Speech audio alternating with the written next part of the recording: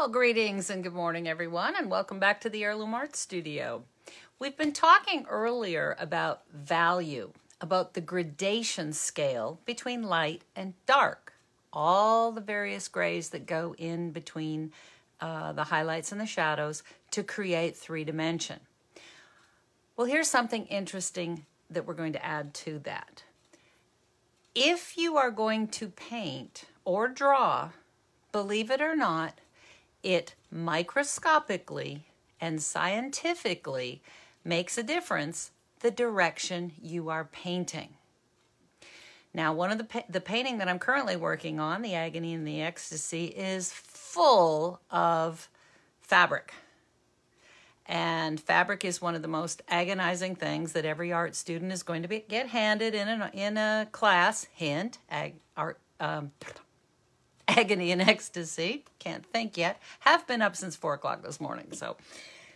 So if we were to draw fabric, now I'm using a magic marker here, so we're not going to get a lot of gradation. But if you had, say, a sheet, you know, some fabric, some folds going on, and your art brain says, I have a light source. Therefore, this highlight on this shadow, or this highlight on this fabric, is going to be bright here and start to get darker as it goes down into the creases, and then perhaps get a little grayer and grayer. Now, I use magic markers for a purpose, because you can really only see highlight and shadow. Now, the problem with this is that as we were to add our shadows in, and you say, okay, this is a sheet. This has got to be dark down here, and then it's got to be lighter and lighter and lighter. But does it look like a sheet? Does it look like folded fabric? Does this look like a beautiful girl's skirt? No. Because the direction you paint and the direction you draw dramatically affects the 3-dimensionality of your subject matter. We have an orb, all right? Again, we have a light source.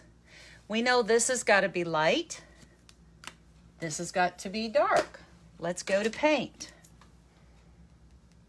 Let's grab. All right, we're going to have, need a little medium here. There we go. All right, we're going to have some shadow on this side. And then as we get to the other side, it's going to become lighter and lighter and lighter. Now, if this were an apple, does it look round? Absolutely not. Because the direction you paint is going to determine the 3-dimensionality of this piece of work. And believe it or not, scientifically, light is going to hit this paint and it will actually reflect off your brush strokes, even as minute and thin and transparent as I paint. So, when we go to, we know that this object is round this way. It is also round this way. And as we begin to model it lighter and lighter,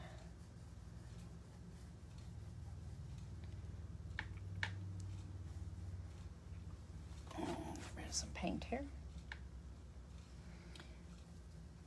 The lightest lights on the top, maybe even a bright key highlight.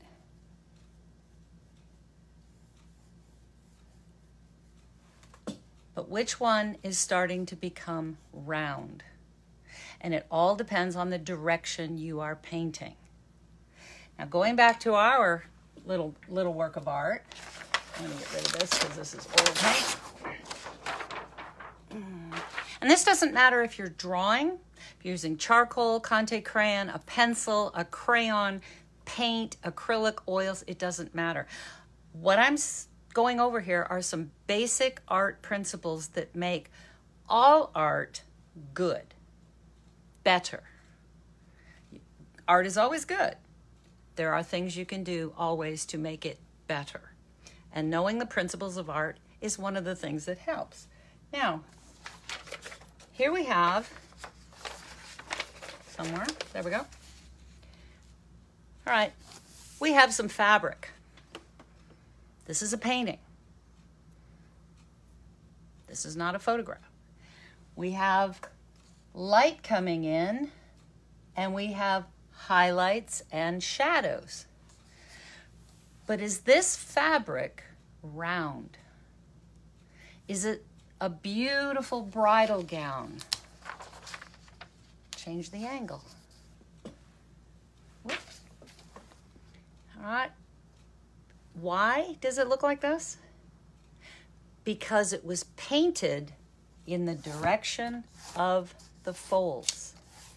And all of the blending was done fold, fold, fold. Light, light, light, dark, dark, dark, black, black, black. The fabric does not have any roundness to it. It's going in the direction of the folds, and therefore it's pulled in that direction. Now, if you take what we just talked about, we can get that up there. And particularly in fabric, apply the paint in the direction of the angle and blend in the direction of the fold. So this is entirely painted according to how the folds actually bend and curve. We still have value, but we don't have beautiful, rounded, contorted contours like we do here. And again, if we turn this upside down, change the angle, look at how beautifully round things become. There we go. The difference between folds that are round and folds that are pulled. Apply the paint in the direction of the object, blend in the direction of the shape. And this applies whether you're painting apples, bananas, or wedding gowns. Now, one other thing about black and white that is very, very important. Let's go back here to our little guys.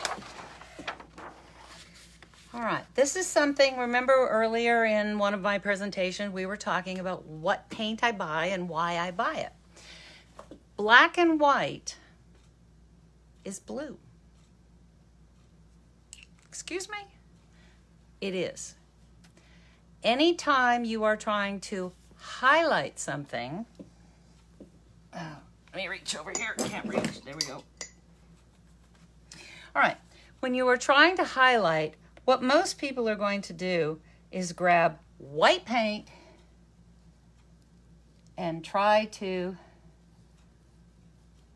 lighten the highlight. Can you tell on video how blue this is becoming?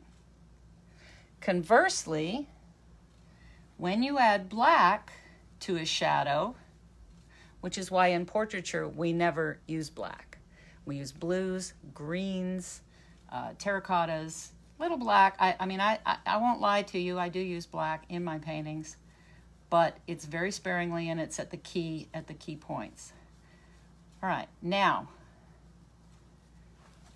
this entire ball appears on the blue side, on the cool side.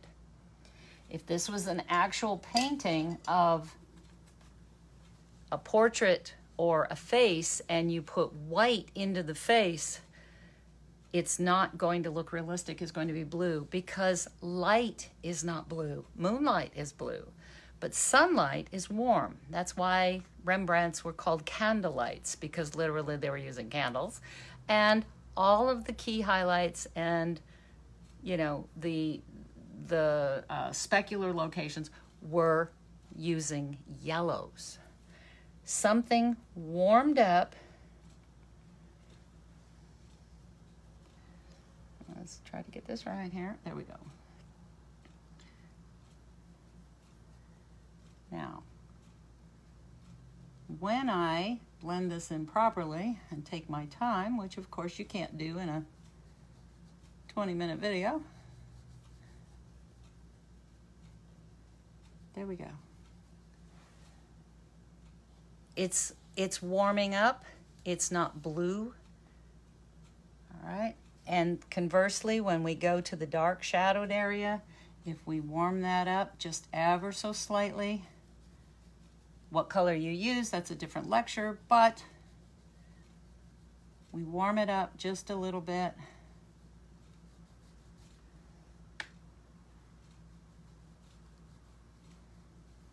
And now we have a warm, earthy orb that isn't blue. See how blue that turned it? And you're saying to yourself, okay, maybe I see it, maybe I don't. Let's go to the painting. Ta-da! All right, I painted all day yesterday. Nowhere near finished. But take a look here. Let me see if I can. No, I guess we're good. All right, I haven't done much in this area. These are the first original 4 days of layering. I've started to build some detail in here. I will leave the portrait for the last. I've worked mostly in this area. And if you look at her face, now remember, this painting is going to be based on the color white. So when it's entirely finished, this will represent white. But trust me, the only white in this painting so far is here, here, here, and here.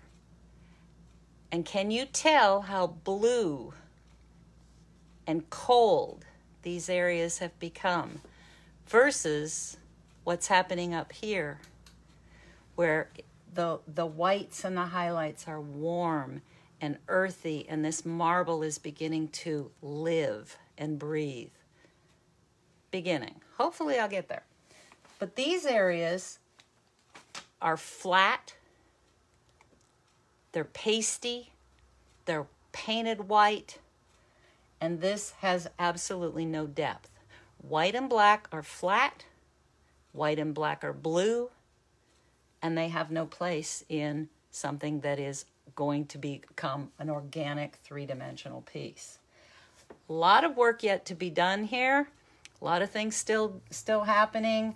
The more you deal with fabric, and the more you deal with lace, and the more you deal with intricate little things, the longer it takes to be realistic, because each one of these folds has to be dealt with individually, from light to dark, from up and down, from round, and then in color.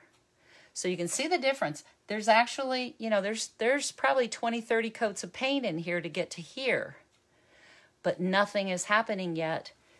And on this side, we're starting to see some magic. This pillow is, this is a sculpture. This is a real sculpture, a Bernini sarcophagus. This actually is the lid of a grave site. We're going to talk about that eventually when I challenge you to tell me, what is the agony and the ecstasy? Why is this titled that? Think about it. I've already got some really great interpretations. But in the meantime, if you're an artist, think about your line quality, your direction. Think about not adding white. You can add white, but warm it up as you get into the highlights. Warm up your blacks as you get into the shadows. Shadows are still cool, but they still aren't pasty black. So I'm going back to this because it's still early in the morning and I've got a nice quiet day, I think, around here. Now, every time I say it's going to be quiet, it's going to be, all hell's going to break loose. But hope you're having a great day. Don't forget to hashtag replay if you pick us up on replay. And like I always say, tell everybody we're having some fun here at the Heirloom Art Studio. See you later. Bye.